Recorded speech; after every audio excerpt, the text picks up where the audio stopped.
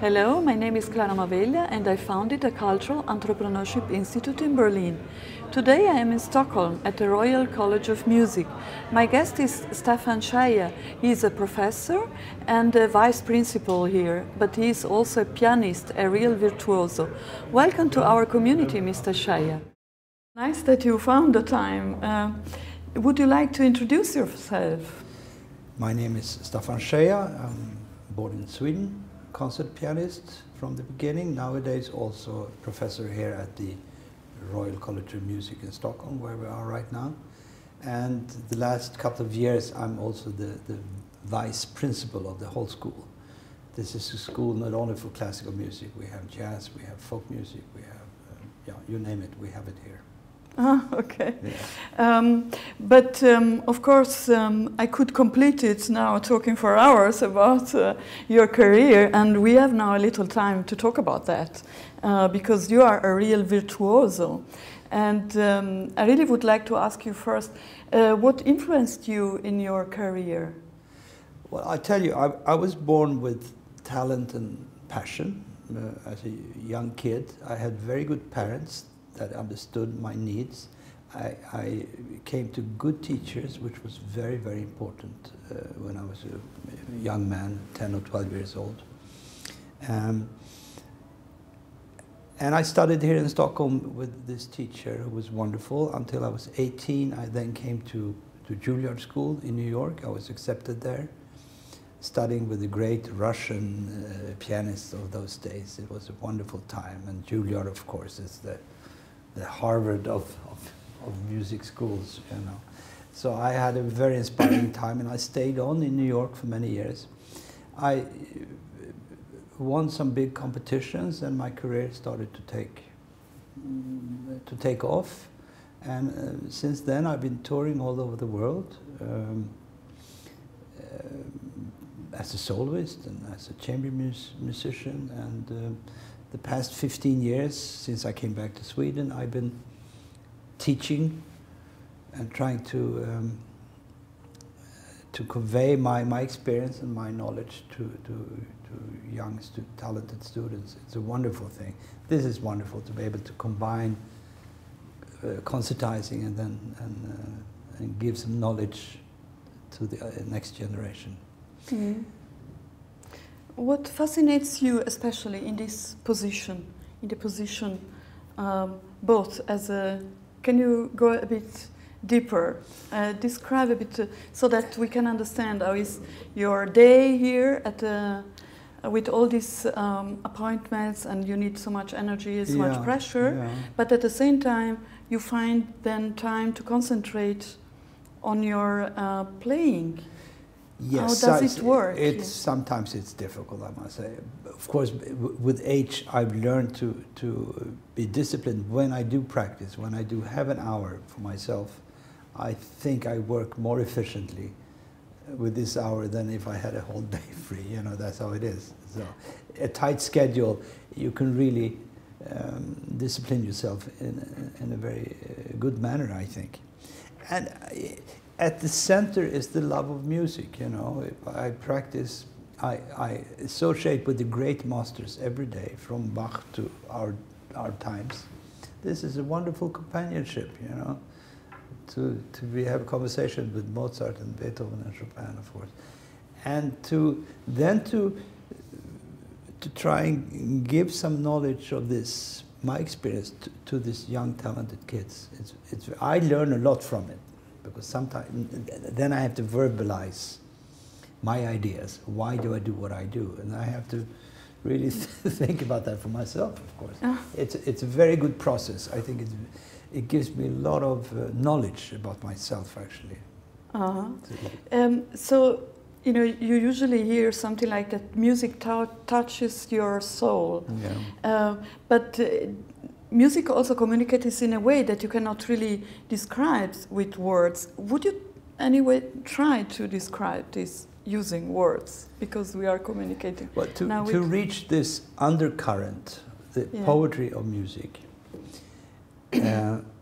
first of all, I think that we have to really try and find out the intentions of the composer. you know, not to be true to the score, in a sense, to be true to the composer, to the best of our knowledge, and really work on every detail. Now I'm talking about from a technical standpoint, you know. Yes. Forget about the soul right now, because that comes later, I would think. But once you start to dig into the material, the construction of a great piece, all the little details, all the markings, all the phrasings, all the dynamics, the tempo, and then put that into the style of those days when it was composed.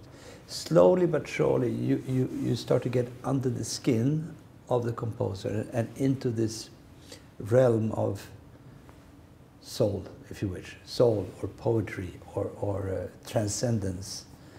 And then, of course, you mirror yourself in Beethoven. There is not one interpretation of Beethoven that is true, of course. You will put your mark on it. You will go hand in hand with Beethoven or Mozart or Bach or whoever it is. And I think this work, this procedure is fascinating. And it takes time, and you have to do it methodically, and you need the skills. You really need to be a good craftsman to do this, of course. You need the technique, you need the control, and all this. But this is what you build up for as an artist, I would think, to refine your tools to be able to do this journey. And it's a constant process, you know, it never ends. I'm never finished with an interpretation. I come back and I try, no, maybe I should do this instead. And that. So it's a wonderful thing. There is never an end. So what influenced you then? So you said you discover your talent, but how does this happen? When you were a child and so on? Well, I I was happy when I heard music. It made me happy, and I didn't start with piano from the beginning. I played other instruments, but once I found the piano, this was for me. I could play the harmonies. I could be in whole orchestra, you know. So I knew this was my instrument, and I came to a local teacher that, after a while, told my parents, "No, this boy has, you know, he's got it." So she recommended me to a very fine professor and I was only 9 years old then. And he was a fantastic inspiration and a great role model for me. He gave me literature to read. He showed me paintings. He had a whole intellectual view of what art is. And I'm trying to convey this holistic view of what culture is. It's not picking out a score from the shelf, and you have to know when it was written, what it was inspired by, to get to know how people dressed, how they spoke, how they moved, you know, to be able to make this music justice. But he was a great inspiration for me, and not only for music, for philosophy, for art, architecture. He was a great mentor in that sense. And that kind of teaching that he gave me, I'm trying to pass on nowadays to my students. But what made you decide to dedicate your life to the music? I was lucky. I won some local competitions. I had people wanted me to play with the symphony orchestra. I made my debut here when I was 13 or 14 with the Stockholm Philharmonic. And of course it was scary and I didn't feel really up to it. But I had goals, and I think that's a very important thing for young people to have something to look forward to. You know, smaller or bigger concerts. As a musician, you have to go out there and be in front of an audience and to communicate. Mm. So, and then I really started to play a lot here in my early teens, and then more and more abroad, and that's how it happened for me. But what about the relationship between talent and hard work? I mean, as a young boy. No, but I tell you, talent. Once you start to open one door, you see there are so many other doors there. So I think talent. I was very keen on practicing. Not always. I was a young man, you know. I wanted to go out and play soccer,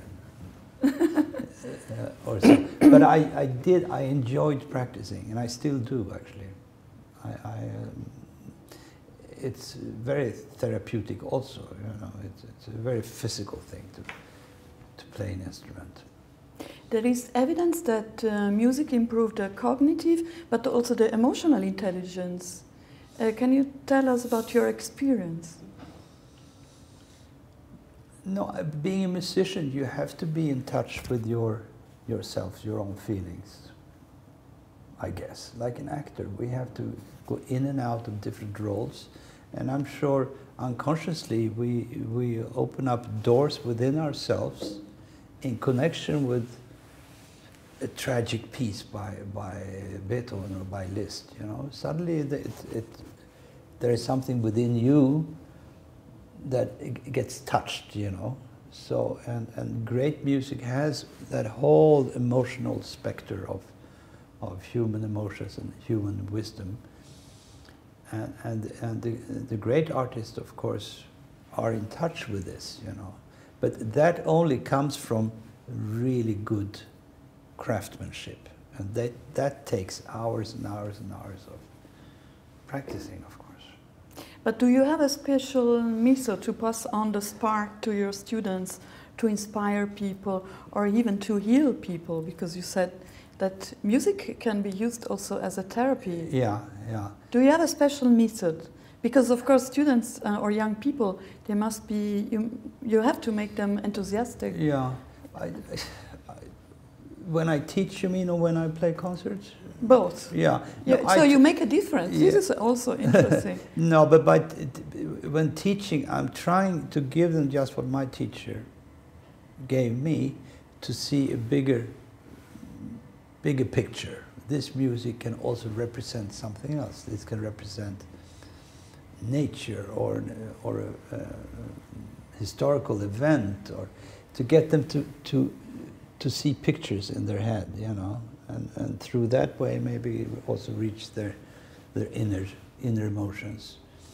And I think to communicate with a larger audience, where possibly not everyone is very knowledgeable, I think nowadays it's very important to talk about classical music in a pedagogical way, you know, to describe, to give a background to why this was composed, when it was composed, and I think there is a lot to do there with lecture recitals. Very interesting qualities can come to the listener then, you know, if you know more about what you're listening to. So I think we musicians nowadays have responsibility to do this, also to be able to communicate verbally maybe with an audience. Mm. So you are also the founder of the Gotland Chamber Music Festival. What motivated you to do this? And how does it work to found a successful festival? Yeah, how do you do that? 30 years ago, when I came back to Sweden, really from New York, I was very keen. I loved playing chamber music, but during the regular seasons, in most large institutions, there are a very limited number of chamber music concerts. So I said, I wanted to create something where I was the boss. And there is this wonderful island in the Baltic of Sweden called Gotland. And I was there, I had a small recital in the summer. I said, oh, this is a perfect place for a small chamber, kind of a jam session for classical musicians. You know, we get together, we eat, we have concerts, we rehearse, we have fun, we communicate. And so that's where it started. It started in a very small format It's not very large nowadays either, but this is how I wanted to create a salon in summertime in a beautiful milieu, and that's how it is. It's been up and down economically, you know. I'm dependent on the city, of course, and on some fundraising efforts, but it's still there 30 years later. Oh, yeah. Congratulations. Yeah. So you are a cultural entrepreneur. So please tell us why entrepreneurship is so important, especially in a cultural field or artistical field. Well, I think more and more also in academic institutions, this is part of the curriculum, because there is not enough, it's not enough to just train young people to be good musicians. We have to train them also for a reality out there. And it doesn't, the reality doesn't look like it did 50 years ago, you know, where most kids, they could get employed in a big symphony orchestra. They could. There were jobs out there. Nowadays, the freelance market is much bigger. The diversity of musical expression is enormous, you know, and there are so many different aspects of music. Even classical music in itself, the modern classical music, it's very diverse and very energetic nowadays, I think. But that also means that you can't be dependent on the former big institutions to give you employment. So freelance musicians nowadays, they have to create their own platforms, create their own jobs, if you will. Mm. But this is also a very creative process, I think, because it forces young people now to think to think outside the box somehow, and we have courses in this now here in the college here. Mm. We have something called the arty business, where we combine people who knows business, people who know entrepreneurship, and we put them together with people who know music, you know, and things happen. I think art is so important in any society, and it's too valuable to be left over to the businessmen, you know. So there's a combination of the. Can I quote? I was recently in Budapest, and the former president of the EU Parliament had a wonderful, inspiring speech. Yeah. But just tell why were you in Budapest? I was in Budapest for, there is a big association of European and, not only European, but mostly European schools of music. Many, 250 schools or so. Oh. Yeah. So he said something right along these lines. He said in his opening speech, "Culture is not an ornament. It is a key sector in every developed and balanced economy. And European higher music education is one of our main assets in the globalized world." I think that sums it up very well. First of all, we do need culture and art and the beauty, but it should be a very integrated part in as I said, in a balanced economy. You won't get a good society without good culture, you know. And we have to train our young students today to think along those lines also, not only about the wonderful music, but how to use their knowledge to be a good citizen when they come out of school, you know, to use their talent and their abilities for the good, you know, not only for themselves but for society as a whole. Mm. Yeah, as we said, we were talking about the value of culture, and you think also, if you think that Mozart in Salzburg the city of Mozart is still living out of it. I mean, so out of this wonderful music. Yeah. So if we could really work on how to find out how to do that. And you are, I saw when I came here, we are at the Musikhochschule, that you are, Yes. where you are the vice principal. Yes. So, and I saw that you are really building all new, the new campus. Yeah, finally. Yeah. What are your plans related to Well, this? it will be, hopefully, we're doing a large fundraising project for this now, but the state of Sweden is building the house, but we have to finance a lot of the infrastructure. So we're working hard to raise more money. But it looks good. We're getting good help from big foundations and private persons. But our aim is to build a school that's very, very state-of-the-art when it comes to technology, acoustics, because as I said, music today is not only Western art music. There's so much more. There is, you know, rock and pop music, electronic music. There is internet, film music, and we do all of these aspects of music in this school. So hopefully next year, when we inaugurate the house, it will be something that people from all over the world will come and look at. Our aim is very high. Our ambitions are to build really the most modern music school in the world. Wow. Yeah. There will be 4 concert halls, one big symphony hall with adjustable acoustics, and where the floor can be raised, you know, all this stuff. 6 recording studios, a chamber music hall, a hall for amplified music, a black box where you can do experiments with dance, light, music. So a platform for creative, talented young people. You know, it's very exciting. And I'm very much involved in this project, you know, to raise all the money needed.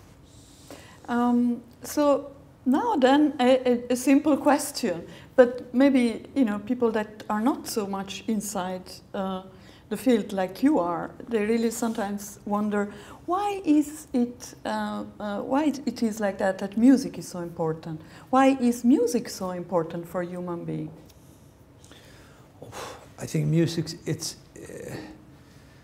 they say that before the word there was the music. So before we could speak, we had rhythm, we could communicate with sounds, with drums, whatever, you know. I think it's deep inside our brain. Music touches us in all cultures.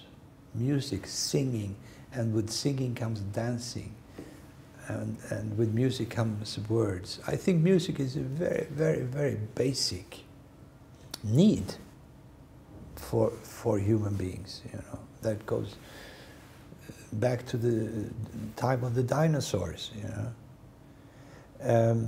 I think it's very deeply embedded in our brain, the sense of rhythm and singing and harmonies. And of course in many different, and then we have so many different aspects of music then.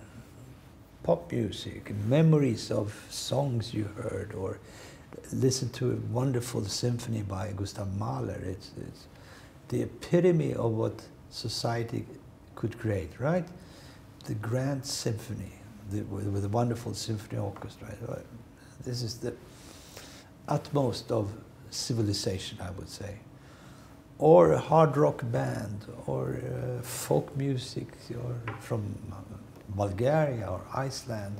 You know, there are so many wonderful aspects of music making that touches people.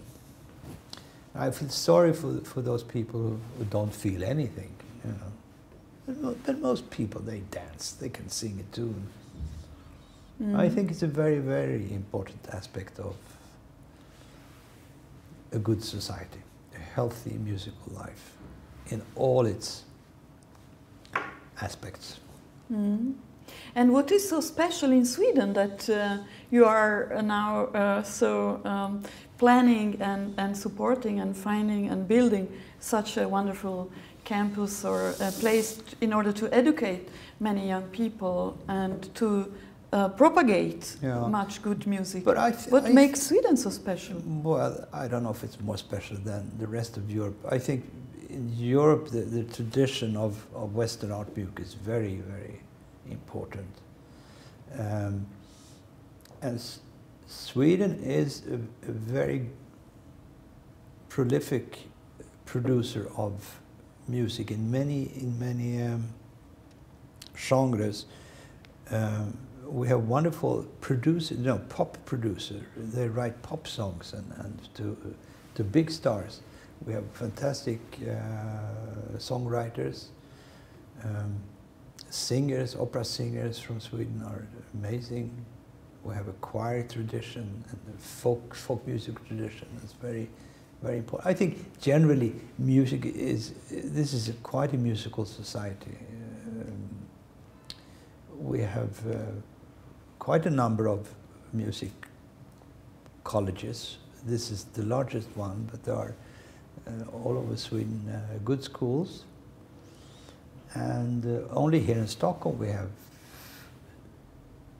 3 full symphony orchestras, and it's not a big city, it's about 1 million. And chamber music series, and we have a healthy cultural life, I would say, when it comes to music. Mm.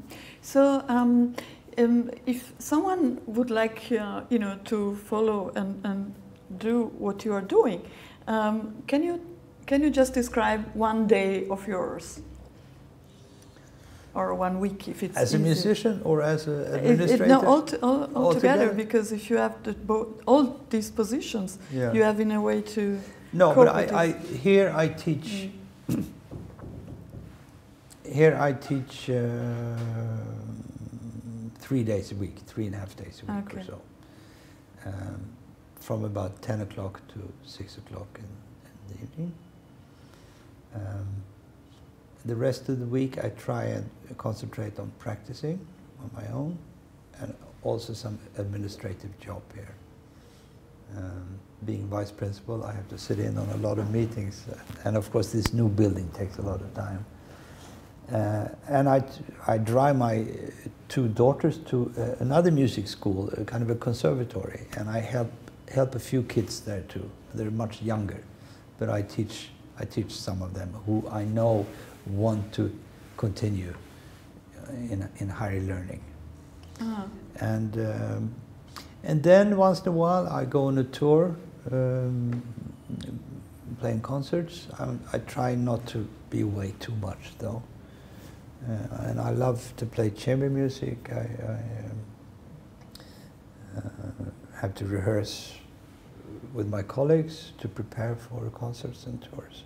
So it's a busy schedule, but everything is circles around the music, and that's a wonderful life. But it's interesting that you have to separate the 3 days, so you cannot do in between. So you really have to separate. Sometimes I have an hour or two on my own, and then I work on my own. But it's interesting that you have really to take the time to do both. No, of course, you cannot mix them up. So it seems that you have been really working and having already very much impact on your, let's say, environment, musical environment. But if you could, what would you improve? Is there something that you could do better? I mean, as a person, as a principal, as a Swede, as a human being, citizens, father? That's a tricky question. I think I try and do better all day. I mean, as a musician, I can always refine playing. It's a never-ending story. You play a concert and you go back home and you practice again. It goes on and on and on. So there is a constant process of improving that. As a teacher, I'm sure I'm learning every day. I think, how to communicate, how to really listen in to my students. It's a difficult job. And not to have them imitate me, but try and have them find their own personality. It's a not very easy job always. Very inspiring, but it's hard to be a good teacher. I have a question related to the music performance itself. I wonder, you know, music or a performance, a concert, or a performance of yours is something that if you don't record it, it's finished when it's finished, and you cannot repeat it again. Is there also a kind of sadness when you're finished, or? No, I'm used to that. I think most musicians are used to it. It's wonderful also to be able to say, yeah, this happens now, but never again. You know, sometimes I wish I recorded some concerts that I was happy with. But it's like, you know, you tell a story. A concert is storytelling for me. You go out there and you try and tell a story to the audience. And then it's over. And hopefully the audience received not only beauty but something to think about or to talk about. You have told us so many fascinating things. What is most important to you? In my job? No, about what we have said until now. What is the core of the story? I think the core is passion and the need to go deeper with your talent, with your abilities, to really explore what you're capable of, you know, and to use this for the good of society. I think it's an important aspect. Oh. And what would you like to say to children or young people that are interested in a career in music? Well, practice. No, it's more than that. But not to give up, because practicing, you know, this craft can be very tiring. But to make sure you have a teacher you love and you respect and look up to, you know. Nowadays, young kids, they don't look up to teachers anymore. It's to these idiots on TV or in Facebook or something. But to really, if you get a good teacher, have fun with him and try and learn what he can tell you, and be open for inspiration. And all these hours of practice, it's worth it in the end. You will be very happy with being able to play an instrument on any level. It's a wonderful thing to have, to be able to do this. It's like your whole personality, your whole persona gets larger, of course, when you can also express yourself with an instrument. And what would you like to say to the parents of the children or young kids interested in a career in music? No, but not to be on their case all the time, but gently make them practice and support them, maybe take them to lessons and to give them support and love and appreciation, you know. And also it's important for them to realize that it's a wonderful gift to have if you're musical and you want to learn an instrument. It's a fantastic thing. So in the end, what does really matters in life?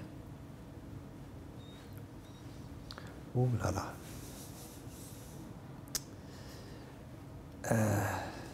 What matters in life? It's passion and love. Thank you very much. Yeah, are you happy? Yes, thank you very much. Yes. Thank you.